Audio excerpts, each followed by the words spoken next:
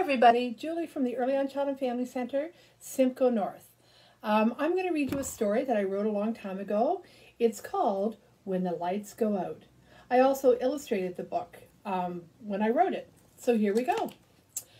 I was sitting with my dad in his cozy armchair with my pajamas and slippers on, when before I knew it, without any warning, I let out a great big yawn.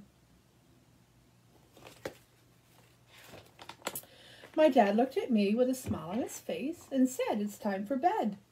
I looked at him with a frown on my face and hugged my teddy bear, Ned. My dad tucked me in and gave me a hug, then went out and turned out the light. For my dad didn't know how scared I was of my room when I lay there at night. I hugged my big pillow and looked down at my blankets with such a feeling of dread, for lying there I know not what was a lump at the end of my bed.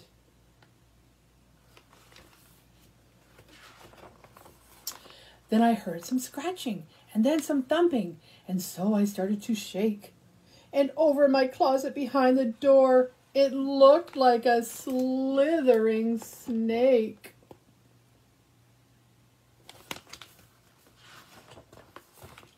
So I swallowed a big swallow and bravely reached out to turn my little light on. Then all of a sudden, things seemed different. The scary things were gone.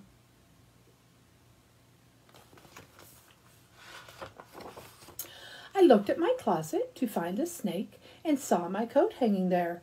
So I looked under my blankets to look at the lump, and I found my teddy bear.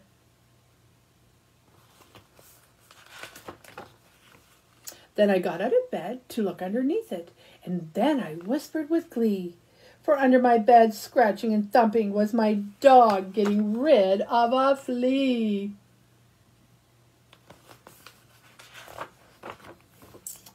So I climbed in bed and again reached out to turn off my little light, and to my coat, my bear and dog, I quietly said, "Good night. Good night." Thank you, everybody. If you enjoyed this story, please remember to click on our survey button and let us know what you think. Take care.